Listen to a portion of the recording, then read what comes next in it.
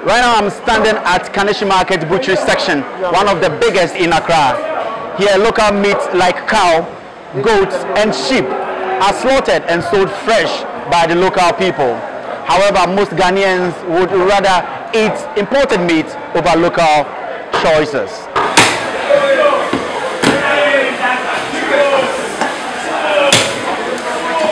The local butchers here are suffering while consumers choose imported meat for various reasons. However, with the recent scandals in Europe about horse meat labeled as beef, are Ghanaians really benefiting from purchasing foreign meat? If Europeans can't even handle their own meat standards, what is really being sent to Africa? It is no secret that Africa has been Europe's dumping ground for a long time. Products that don't pass inspections are often sent to Africa. This applies not only to food, but technology and even medicine.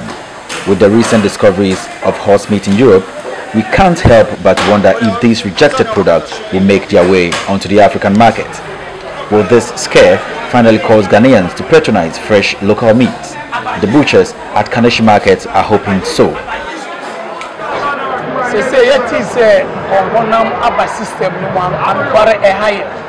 Because Ashama, near the Abatua, near the Kuno Abatua, near the Abaha fresh. Intinia every Amanon in New Year, maybe every. A do a wish your box no and I draw language be able to mean kind. Until Anuna higher. Because your products new share.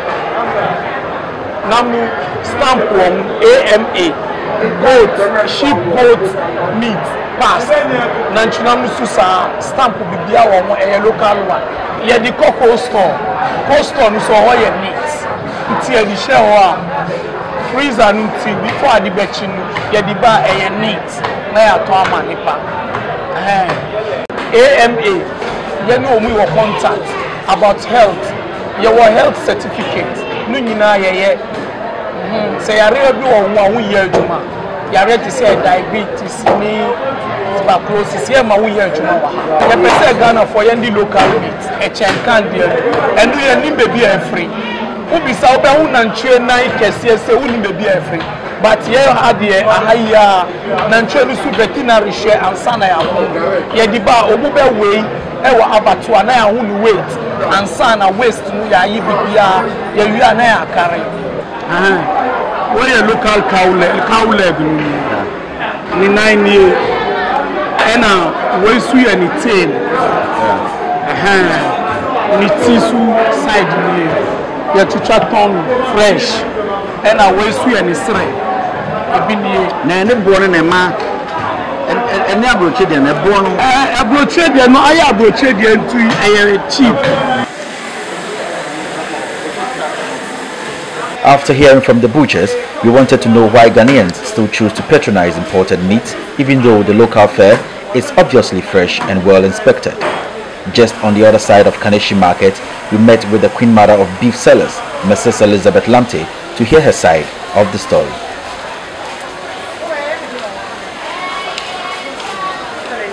Let me to know. Your family will cold store. Now cow meat to know every New Zealand. Eneba lambers in so ono free Australia and so na pig feet no ono so free Sweden ebi so free Holland na time ebeba no wo mu check your port da no na omo yi wo TV so ye tie o si meat no ebi mu ye ponko na omo di aye enti na nsa po ye meat na ye ton no won tanto na ye die na ntisa ye die ne die clean meat ankasa ye cow meat ankasa inti mo bi abon ye die aye ton no e cow meat e box me frozen one e frozen na ya defrost no na ya salt no na die aye beef no the enti aye pe foreign one no say foreign one no say e ba na wo die beef a e ye de e ti say corned beef na ha die no wuto na wodi ya esiwa na wasai na sentabam. The market women have confidence in their products, but if European institutions and large supermarket chains were fooled by the quality of their meat, how much more must we as Ghanaians accept whatever the importers tell us? We wanted to know more about how Ghanaians and their meat are being protected. So we went to the Ghana Standards Authority, the government agency that inspects all imports to the country. Please tell us how imported meat that gets into the country are checked by the Standards Board. Imported meat, like all products, come under what we call destination inspection, which means that wherever the product is coming from, once they get to the official point of entry, we subject it to a scheme of ensuring that they are of acceptable quality. So basically, where do all these meat come from? I'm talking about the other countries. Where do we actually get most of the imported meat from?